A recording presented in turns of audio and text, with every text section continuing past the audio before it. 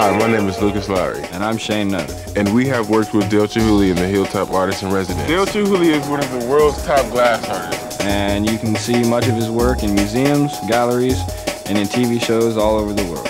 He has done many pieces in different countries, sharing his glass knowledge with other artists and having drawing workshops with children. And we'll be back in 1 minute to show you just what we're talking about. This is Hilltop Artist in Residence.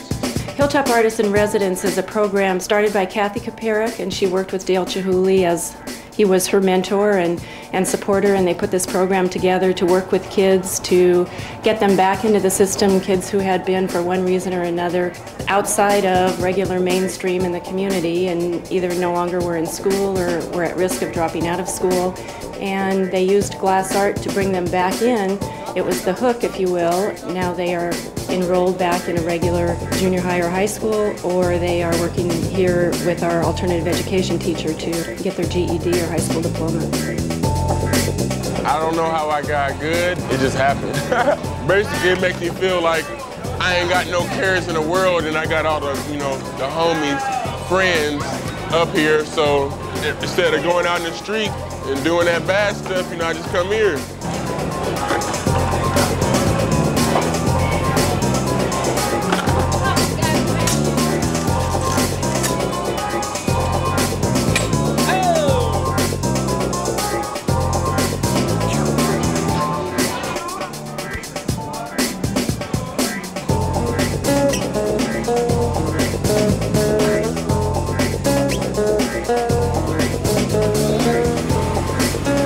The heat and the different shapes you can get, and you got time to sit there and think about what you're gonna make. If you're making a big piece, that's why I like doing the big pieces more than I like doing the little vases. I had time to think about what we're gonna make while we're there at the bench. Then it comes out something proper. Listen, he's coming. It's a craft that people love to do. It really gets under your skin. It's this ancient craft that somebody invented 2,000 years ago. Can you imagine blowing human breath down a blowpipe and getting a bubble? And then you heat it up in fire, and you use just a couple of little tools, and then you make these forms that you can't touch. All you have to do is blow glass once, and you want to become a glass blower. And you almost can sense that from watching it, right? That it's so magical.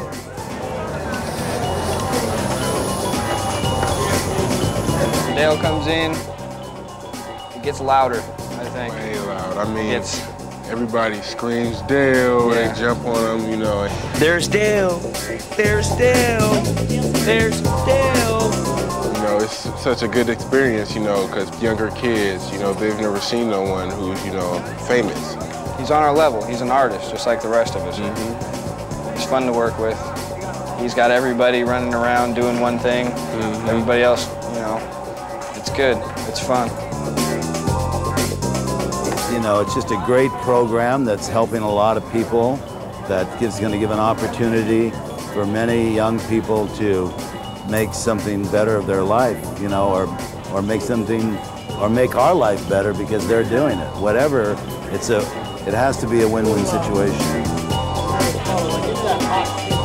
Dale uses Paintings and drawings to think of new ideas for new sculptures and new pieces. And it's fun.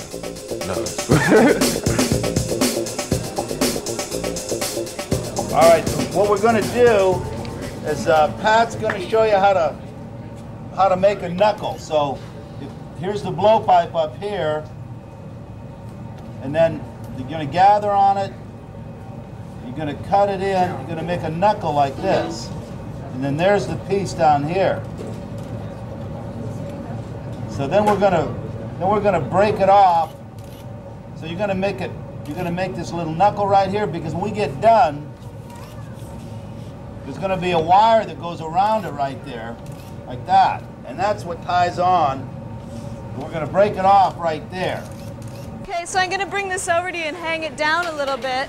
And before you start to cut it in, let's look where you're going to put your neckline in. See where those two bubbles are down there, kind of in a line? Start to cut your neck in there. Don't do it all at once. Just be real gentle. Excellent. Now start to cut it in. Don't angle your jacks out, but push them away from the bench. to stretch out this glass here. Just move your jacks out that way. Good job. Stop.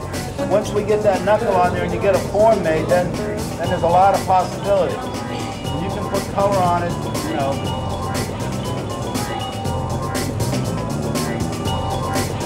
Anytime, anywhere you want to. You go out, make another loop.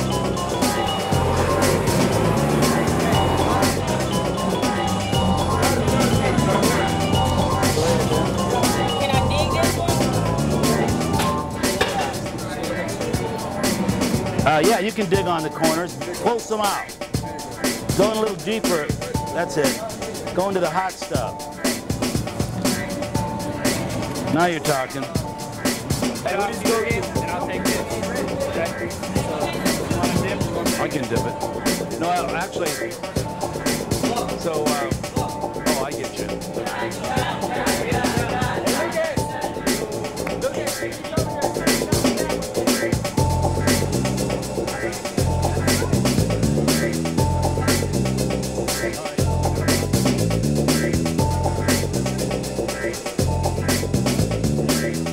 If it wasn't for the Hilltop Artists and Residences, I think I'll probably be in jail, probably doing a lifetime sentence, I don't know.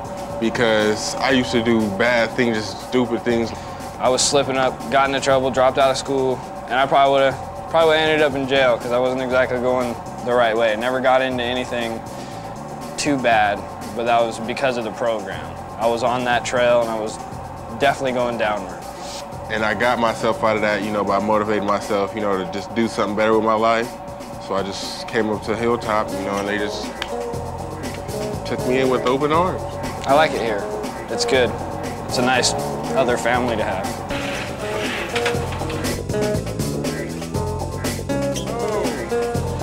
Let him guide you. Let him guide you with your drop. Yeah. Let Ryan guide you with your drop. Guide me, brother. Guide me. Go for the top line. I'm gonna let it cool down before you go in.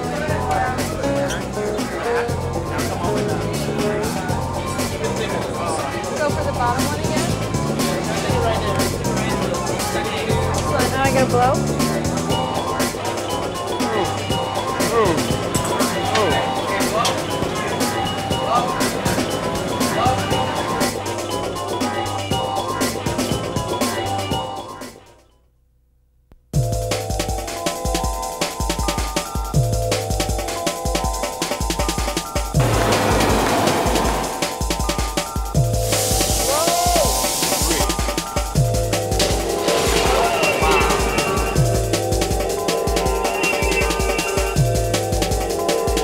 Dale traveled to Nuziari, Finland with his team of glassblowers. We're at the Hockman Glass Factory. They made some of the most amazing experimental glass sculptures for Dale's Chihuly over Venice International Art Project. Dale invited the art students to come blow with some of the master glass blowers at the factory.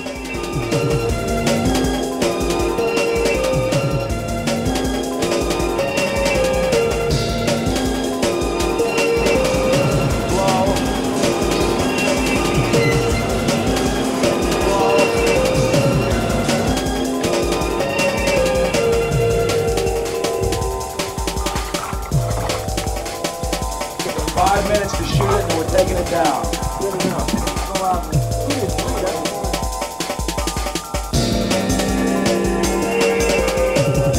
ready? Blow 'em out. Let 'em loose.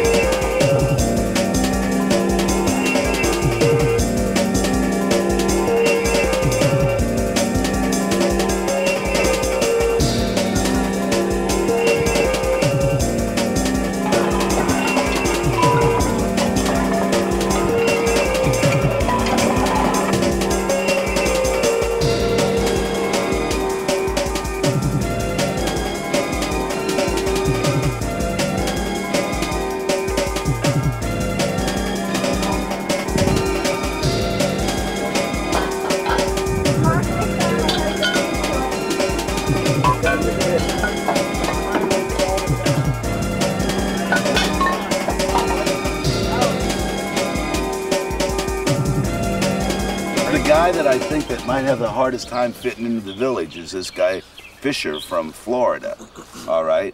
And what does he do? You know, he mobilizes the Force 5, the teenagers, who are the most interested of all.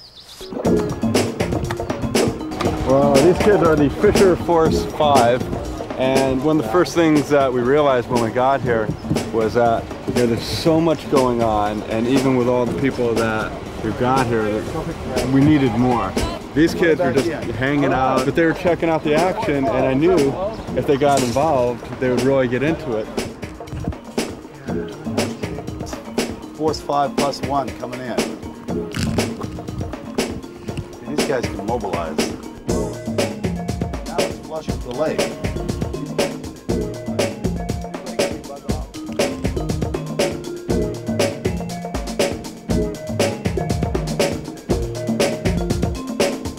The whole project began to revolve around the river. And then fortunately, those kids could work the river. We had to, be able to get out there, move the glass around, relocate it, get it in the right spot. The Force comes to the rescue again. The work is never done.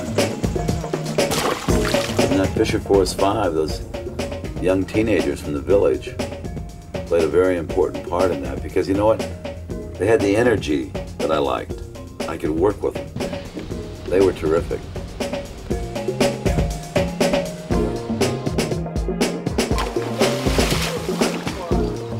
Yes. Yeah. Fabulous.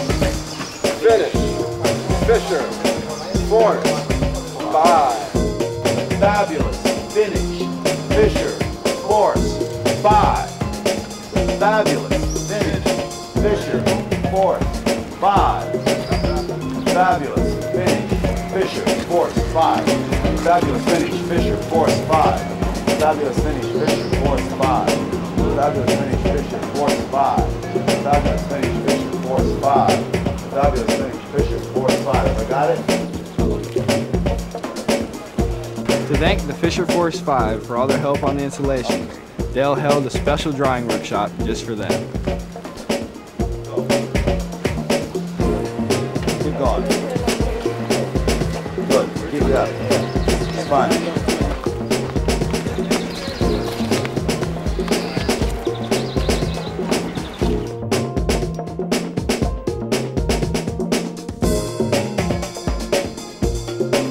Okay, I'm gonna do some swamp dogging in here. Okay, give me greens, give me browns, give me greens, give me browns. There's some Chihuly's on here. There's white to your right. There's the Force in the forest. The Force is in the forest. Fisher Force 5. Okay, now we got to grade. Give me another color. Okay, I want to grade the Force now.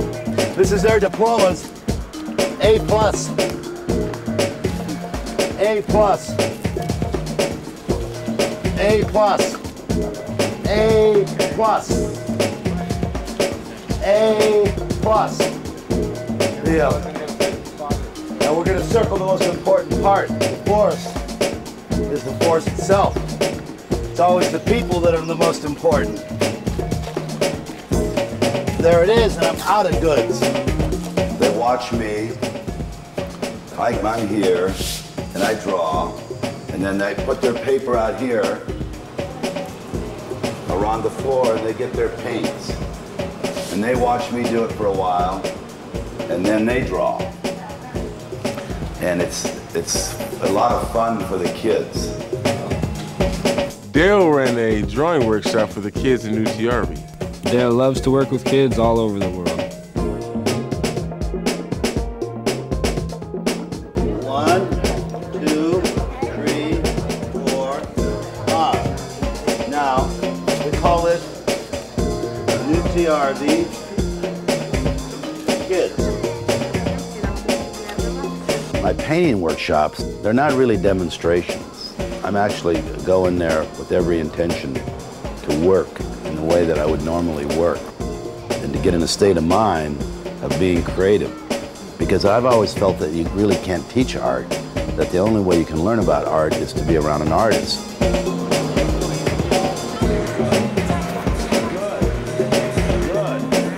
You're getting good. You're getting hot.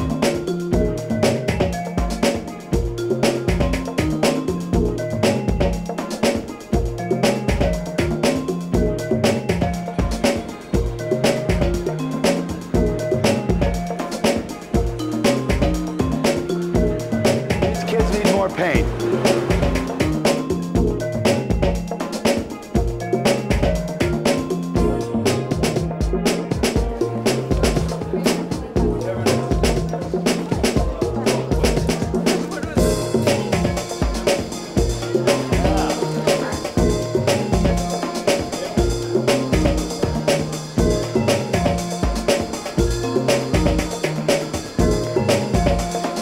Okay, everybody, stop. Stop.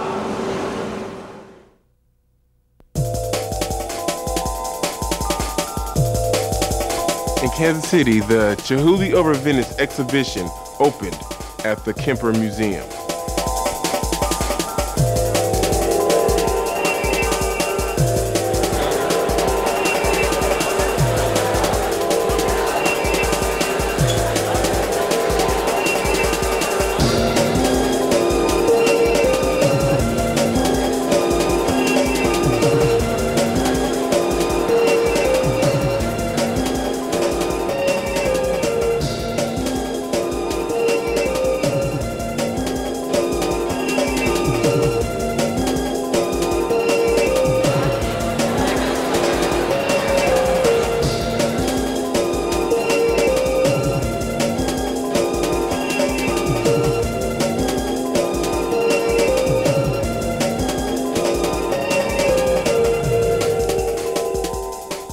How many of you like to draw? You like color? You like a lot of color or a little color? Let's see what colors you got here. Dale invited kids from the Kansas City area to come and do a drawing workshop with him. What other colors they got? All right, see how I did that? I just kind of squeezed it. Not too hard. I don't want to go like that. What if I wanted to make a line? Cool. What if I wanted to make a letter? Because everybody can draw equally. You know, it's not about how nice you can make the bicycle look in the drawing or how much you can do a portrait. The drawing comes more from inside, all right? If you go over to the museum and you'll see a lot of paintings in there where maybe the artist couldn't draw, you know, what the mountain looks like or the house looks like so well. But they could draw something that comes from inside of them. It doesn't have to be realistic. If you want to make it realistic, you can. You know, if I wanted to make a figure, you know, I could probably even do it with this. See, I could go, there's the arms and there's the legs. There's another figure, there's the arms and there's the legs. So I could make a figure or not make a figure.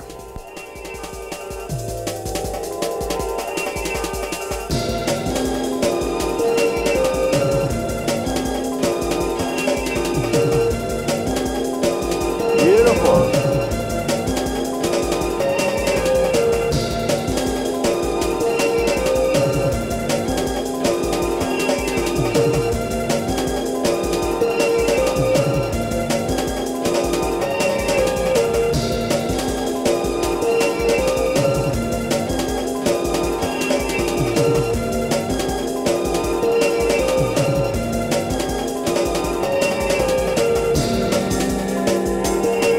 Which one of you two is having more fun? You are. You are. You ever painted like this before? You think you want to do it again? You think your daddy would let you? Yes. Maybe? All right, maybe I'll give you some of these leftover paints.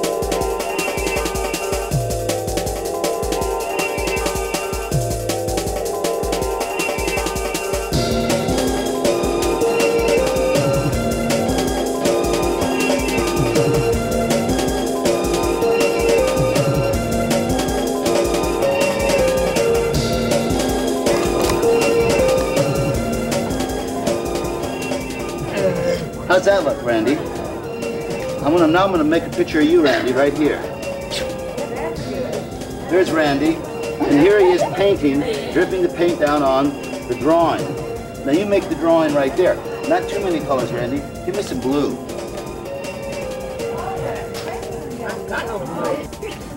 All right, let's try this blue. Give me a little of this blue. Don't squeeze too hard, Randy. That's beautiful. All right, Randy. Don't do too much more to that. Stop. Do a few more drops.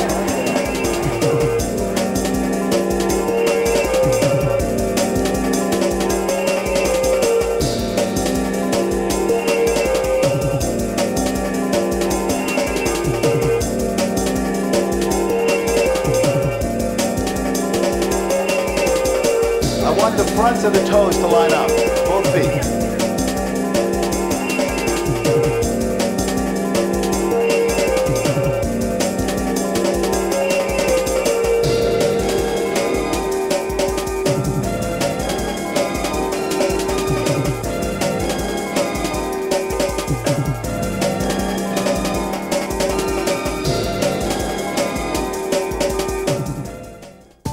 We're gonna have you do it, then he's gonna pick yours up too. All right, so as soon as he gets done, now you go in, let her go in and get some too. You put it in a different color.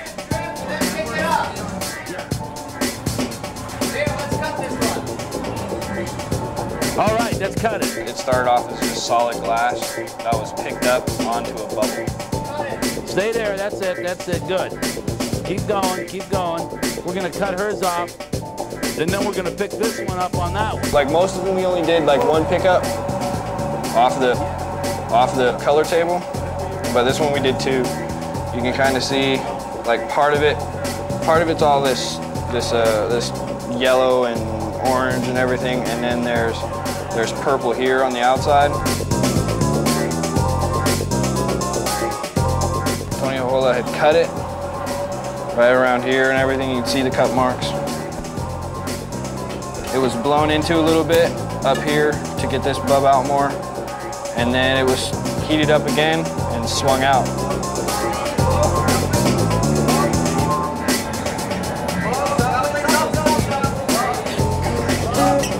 Open it up and make a flower in inside. Blow that out really big and open it up and make a flower in inside. Heat it up one more time and then swing a little bit. It's a win-win situation because I get the energy from them and the ideas from them, and they get energy and ideas from me, and they find and see a new way of working. Good. Good. Yeah.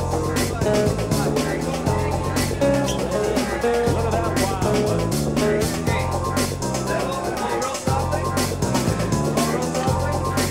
wow. I like to think that these workshops can make a difference, that out there may be an artist that might go on from this. This might be what takes them on to find a passion and a vision for what they want to do in the future.